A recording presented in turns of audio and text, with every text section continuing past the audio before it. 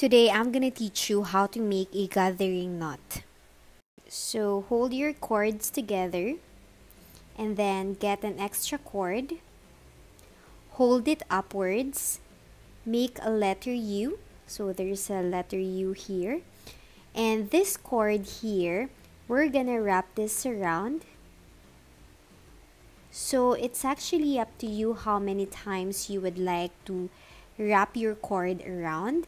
For this tutorial, I'm gonna wrap this 4 times. Okay, so once done, what we have to do is to insert it through. Okay.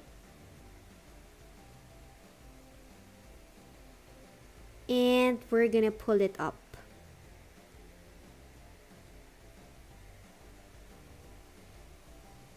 So let's just tighten it. And we're done.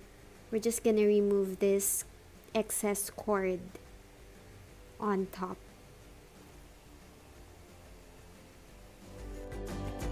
Here's a sample project where I used gathering knot to secure the bottom part of this macrame cat hammock.